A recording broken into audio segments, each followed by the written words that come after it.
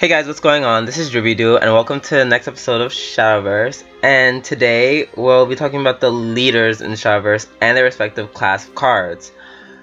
Each leader, there's 7 of them, and each leader has a class that has a very specific motif or style of play with their cards. And for those who are new to the game, I encourage you to play through the story mode with each of the leaders, just so you can get a feel of that class and see which one works for you. Also, you get a ton of rewards for completing the story modes with each of the characters. So it's literally just a no drawback play, so to speak. Anywho, let's just get right into it. Let's discuss the first leader, Arisa. And for this video, it's going to be a little bit longer than the others, only because I'm not going to just talk about her class, which is Forestcraft. I'm also going to be discussing neutral cards. What neutral cards are basically cards that can be used within any class, by all leaders, so you can run them in any deck you want, which is very important, especially for this meta right now. So, yeah, I'm just gonna go over some real quick that are worth mentioning that are in the meta. And there's like just like the big cards that are like used within Forestcraft. Let's see. A few stand out is, for example, Fairy Circle. It's a beginner card, puts 2 fairies in your hand. Like I said, this whole deck is about... Well, no, I didn't tell you what this deck is about. This deck is about getting as many cards in your hand as possible, and then playing as many spells in one turn as possible, so you can get off the extra abilities. Let's see, what else do we have?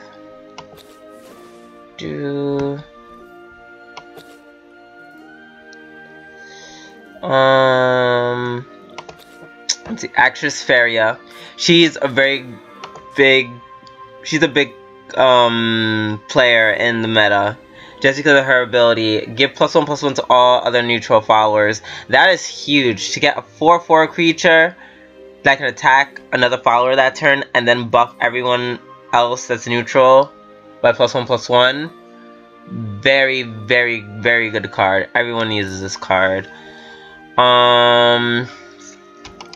Let's see, Altered Fate. You have to discard a card, and basically you get rid of your hand, and then you draw a new hand equal to the amount of cards you had before. It's only used in Neutralcraft. Like, it's used a lot in Neutralcraft. It's like the only reason why I would bother mentioning it. Let's see. Right now, whoops. God, oh, this shit's gonna happen again, huh? Rhinoceros, literally the bane of my existence. Storm and Fanfare. Storm is when you can attack anyone, including the opponent, directly. And his ability is, it gets plus for each other card played this turn. Gain +1/+0 until the end of turn.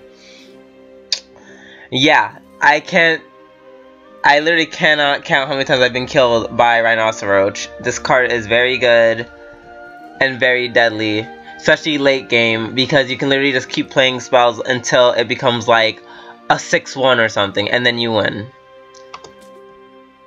Elf Girl Liza, I like her personally because, and it has been run a bit just because of its fanfare ability. All allied followers can be damaged by spells and effects until the end of the opponent's next turn. So any decks that rely on spells to do damage, like Bloodcraft and what's the other one I'm thinking of? Runecraft. Yeah, it really like stops those decks like hard in their tracks, because they rely heavily on spells to do damage. Fairy Dragon, I just wanted to mention it because I have it and it's a legendary. Oh, and if you guys don't know, and how good a card is dependent on its rarity. Like, I can show right here. Bronze, silver, gold, and legendary. Although some can argue that some silver cards can be gold and some bronze cards can be silver, but we won't go into that. Basically, Fairy Dragon. Oops. Oh my gosh. I'm not used to doing this on the computer. I'm used to doing this on my phone, which is a lot easier. This is really obnoxious. TBH. So it's a true drop with Ward, which I guess is why it's good, because it only costs 2. Add 0 to his follower's attack. This value equals the number of allied fairies that have been destroyed during this match. It would be good, but it only has a toughness of 4.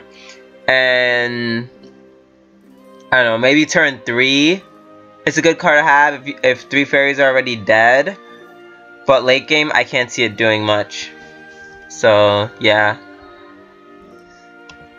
Let's see. Sylvan Justice. It's a normal damage spell card that you use. The main one that you use to. And it helps you add a fairy to your hand. Pretty much every Forestcraft deck runs it. Elf Twins Assault. AKA. I'm triggered. Deal X damage to 2 random enemy followers. X deals the number of neutral cards in your hand. Did we bypass that one spell for Neutralcraft? Right, I'm sorry, I definitely should mention this. Into the Looking Glass. Draw a card. Change all cards in your hand in play that cost 7 play points or less into neutral cards. That's broken because there's so many cards that, you know, can abuse that. What was the card? Yeah, Elf Twins Assault being one of them. And it only costs 2, which is insane. Like, you can just, it's a great card. If you have it and you use it against me, I will hate you. Gourmet Emperor Kaiser. 3. Get up there, please. It's a 3/2/2. With Fanfare, put an Ultimate Carrot in your hand. Ultimate Carrot is a 2 that costs 2 play points. And the last words is when it dies, you add another one to your hand. Very good card all around. It's run in most decks for obvious reasons. Grimir or Cyclone. It has Ward and Enhance, which means if you play for 10 play point orbs, deal 1 damage to all enemy followers 4 times. Very good for clearing the field. Before they nerfed it, it used to do 4 damage to all enemies.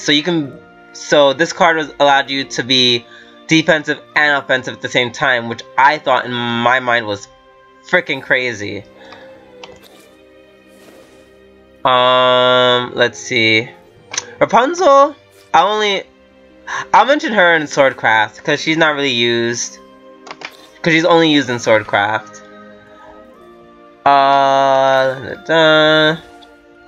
Ancient Elf. Ward. Return all other followers to your hands. Gain +1/+1 for each follower returned.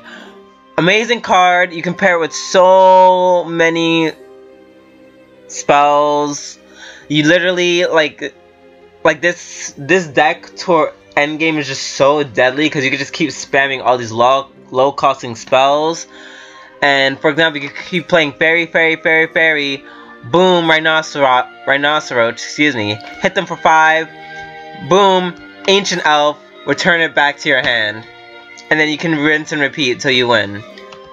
Really broken, like, combos. The only thing that I don't like about this is that it can just easily be killed with the with the kill spell. So it's really good. It's not the best of legendaries, but it's really good just for this deck. Magical Fairy Lilac, another card that's been being used in this meta for a good reason. Clash, destroy the enemy follower and remove this follower's Clash ability. Clash is its abilities that activate before damage is dealt whenever attacking or defending against the enemy follower. It's not activate when attacking leaders. So yeah, essentially you evolve it, spend 1 evolution point, kill a creature, have a 3/6 on the field. pretty decent in my opinion.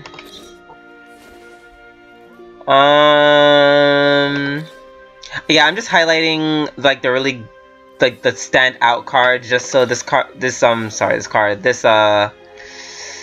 video doesn't go like for 20 years. Erd, good neutral card. Destroy a follower and then return it to play.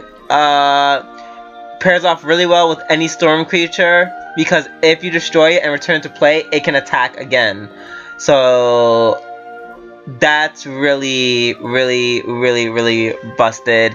It's also good for defensive because imagine if you have a huge giant like evolved threat that's been buffed up by like I don't know, by like spells or some abilities. It's like +5/+5 for whatever reason. You can kill it and then return it, and then it'll be in its weakened, well, it's a normal state, which is considerably weaker. Great card to have. Everyone should have one. I love Erd. Uriel. It's good if you have an amulet you want to fish out. Which a lot of decks run. A lot of decks run plenty of amulets. Especially in Havencraft. Especially in Havencraft. Goblin Breaker Tina. When it evolves, deal 2 damage to an enemy follower. Or deal 5 if it's a neutral follower. And seeing how this meta is all around neutral creatures, yeah, that's pretty important. And why do you think it's around neutral creatures? Excuse me, neutral followers? And all because of this woman right here, Alice, Wonderland Explorer. Fanfare, give +1/+1 to all other allied neutral followers in your hand and in play. One thing that's really fucking cool about this game is that it's programmed that there are abilities that affect the cards in your hand. Like your cards from your hand will get a +1/+1 bonus. I think that's super dope. Really like it. Obviously, this is the main reason why everyone's running neutral cards. Just for that reason. Let's see. Ephemera, Angelic Slacker. Whenever another allied follower attacks, give that follower +1/+0 until the end of the turn. Basically, it's only used in like Swordcraft, I believe. And maybe Shadowcraft. But yeah, it's a pretty sick ability. Really good, I like it. Let's see. Path to Purgatory, I think I should just mention real quickly. That's because fairies are 1/1 creatures and they die a lot. And when they die, they leave something called a shadow. And just like this card says, at the end of your turn, deal 6 damage to all enemies if you have at least 30 shadows. So it's a very gimmicky set for a deck in Forestcraft, but it's usually, it would be sack all your fairies, sack all your creatures, play Path to Purgatory, and then hope you win. Like, and usually you will at that point. Flower Princess is being used a lot. Put 2 fairies in your hand if you have 2 or less neutral cards in your hand. Put a Thornburst and 2 fairies if you have 3 neutral cards. Really good card. Really good card. Let's see, anything else worth mentioning? No, White Cat Sage. Draw a card and then give +1/+1 to another allied follower. It doesn't even have to be neutral. I don't use this card because, as you can see, I don't have any copies, but Silver Oni swears by this card and loves this card so much. And you know, I think I'd believe him. It looks like it does a lot. It does a lot. It's a little bit weaker than I'd like it to be because it's a 3/4 and costs 5, but for all that versatility that it has, it's okay. I think it's good. Hector, deal 3 damage to an enemy if you have at least 3 neutral cards in your hand. Great card. Ping something for 3. It's a 4/4 with ward. So it's that offense yet defense capability that I love about it. Let me just add you here. Dance of Death. Destroy an enemy follower, deal 2 damage to an enemy leader. Everyone pretty much runs this card, like, just because of that ability. To do 2 damage. Especially in like a burn deck or like an aggro deck.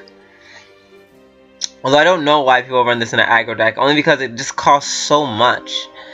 costs 2. I mean, sorry, costs 2. It costs 5. So to me, that's like a lot. Execution, I just honorable mention. Destroy an enemy follower amulet.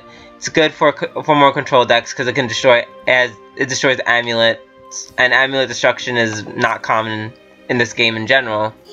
Another honorable mention, call it Cocutus. If you pay 8, you get to put a Servant of Darkness into your hand. A Servant of Darkness is a 13/13 creature that costs 5.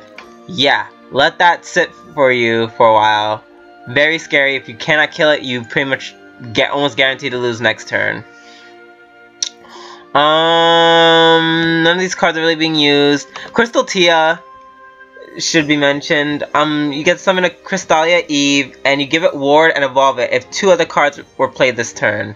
So you get a 6/6 with ward, essentially, and then this creature, and then it also has ward. So it's a very good defensive yet offensive card because it can also attack the turn.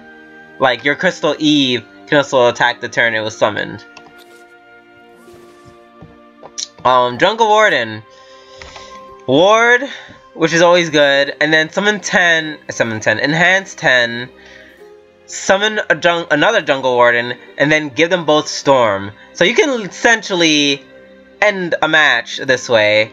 Literally just attack something for 8 if your opponent doesn't have Ward. Very good card. I love it. I think it's kind of underrated, you know, in my opinion. Will of the Forest, deal 1 damage to random enemy follower X times. X equals the number of cards in your hand. I've seen this card used enough to mention it. Let's see. Fairy Princess. Put fairies into your hand until it is full. That plus, I don't know, this spells trouble. So, yeah. That can easily spell trouble for your opponent if you somehow get that off.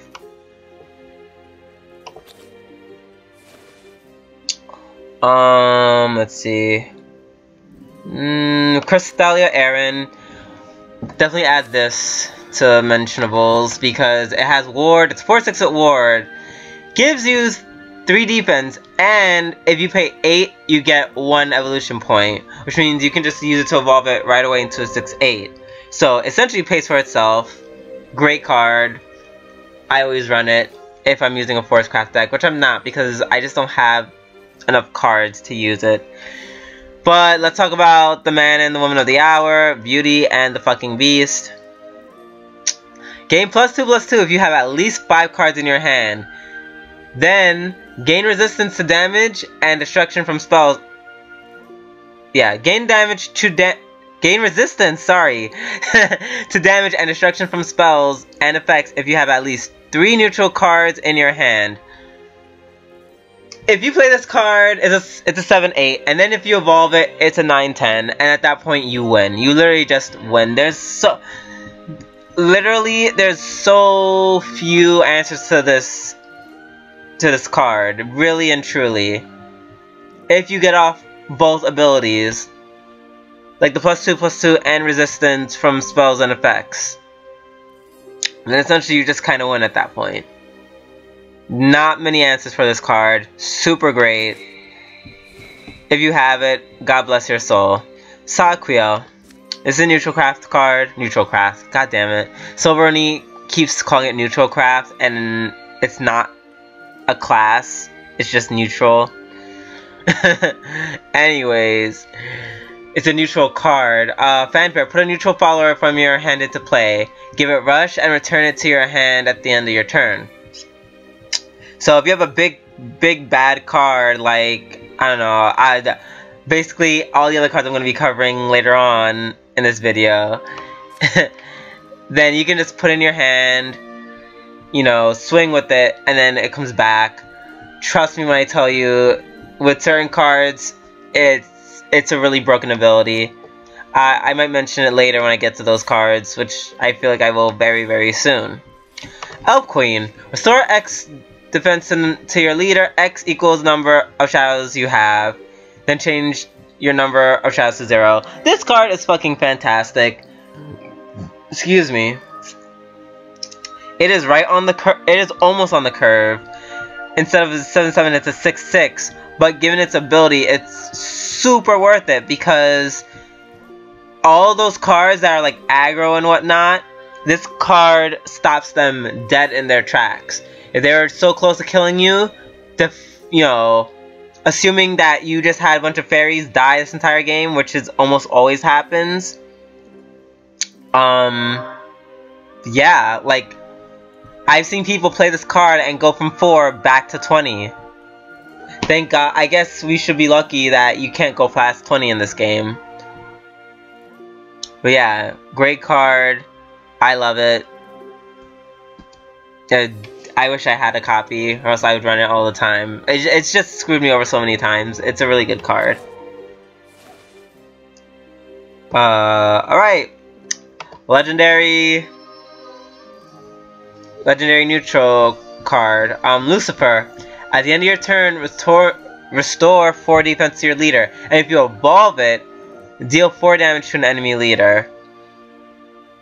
Remember how I said I was going to mention some cards that pair with Sahaquiel? Yeah, Lucifer is one of them. Because when you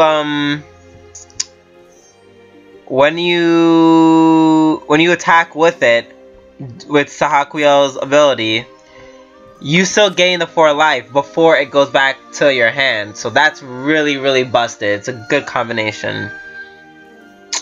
No one really runs Odin much anymore. Because it's probably because it's a 4/3, which is so weak, but it does banish an enemy follower or amulet. But it's so weak, and it costs 8, which is probably why no one uses it anymore. I just thought I would mention it, because it was used a lot at one point. All these cards that I do not have. Rose Queen, I'll mention very briefly. Transform each fairy in your hand into the spell Thorn Burst. To me, I just think this card is kind of hard to get off, just because like you can't keep hoarding your fairies all the time, and you can't hoard it enough to justify playing an 8/5/5. Like, you know, endgame. You need this. This doesn't really offer you much. Doesn't offer you much. Momentum, because it's just a 5/5, and at the late game, that's not that impressive, so I'm not a huge fan of it. This, on the other hand, I feel differently about. Even though it's a 4/4 and it costs 8, however, its last words, it does gain rush, which means you can attack that turn, which is good. And then, last words, randomly put one of the highest cost Forestcraft cards from your deck into your hand at the start of your next turn. Change its cost to 0. Very good card. It used to be run a lot. I guess it's not run anymore because Beauty and the Beast is a thing. But it's a good card. Dark Angel Olivia. Increase your evolution points to 3. I mean, need I say more? It's a great card. You get your evolution points back. And you can use it right away to be offensive. Great card. I wish I had one. Israfel. Restore, another great card. Restore 4 defense to your leader. Whenever this follower attacks, deal 2 damage to all enemies. So that also includes your opponent as well. So remember, once again, Sahaquiel. This card is a great card to pair it with. Great card, great card to pair it with. Probably, arguably, the best card to pair with Sahaquiel. Next, Silverbolt. I hate this card. Draw a card, then deal X damage to an enemy. X equals the number of cards in your hand. Essentially, keep all the cards to yourself. Then, turn 9, you play this card, you draw a card, you deal 9 damage to your opponent, they die. Very good finishing card. Because you can do X damage to an enemy, which means your opponent. So you can do 9 damage to your opponent's face. And I have died so many times to this card. It's a good card. Use it if you have it. Replace your deck with an Apocalypse deck. Apocalypse deck is full of a bunch of mean, stupid space cards that are really strong and will almost guarantee you the victory. Almost guarantee you the victory. I have beaten Apocalypse decks before. It's just quite the challenge. And then next we have Bahamut. Fanfare. Destroy all other followers and amulets. Can attack the enemy leader if 2 or more enemy followers are in play. Yeah. Besides that, can attacking the enemy leader part, it's just a board wipe. It's a board wipe and then a big scary fucking creature. Very good card. If you have one, I don't see a reason to not use it in like at least half your decks. It's just a really good card to have, in my opinion. And then last but not least, yeah, we're not talking about you. You suck. We have Queen of the Dread Sea. Change a card of a neutral card, excluding Queen of the Dread Sea, and a non-neutral card in your hand to 0. Then discard all of the cards in your hand. If it wasn't for that last part, discarding the other cards in your hand, I would say this card is amazing, God mode, run it all the time. But you essentially gives you only 2 free cards to play, and then like that's it. Like after that, you better win the game. Like you better use that on like something very special, or else like that's it. You're pretty done. Which is why only Queen of the Dread Sea is used in Dragoncraft mostly, because it's too much of a risk to use otherwise. So, and it's also just a 7/7 by itself, and when it costs 10, that's not super impressive. Because like most cards, it can just be killed the following turn. And yeah, and all in all, it's just overshadowed by this person, which is arguably the best card in this meta, just for its ability. Like, the only thing that would make it better, I guess, if it was like a 4/4. But yeah, that's it for today. I just want to go over Forestcraft and Neutralcraft. The other videos will definitely be longer. They'll definitely be shorter. I just have to make this video a little bit longer, just so I can go over like the big players for Forestcraft and Neutralcraft. But yeah, if you enjoyed today's video, by all means, like, comment, and subscribe. And next week we will be back. And next week. We're not doing this next week. I don't know why I said next week. But yeah, we're gonna be back with the next class. And but yeah, like I said, if you liked it, like, comment, subscribe. Until then, y'all, it's been a pleasure. This is Ruby and I am out this biatch. Bye.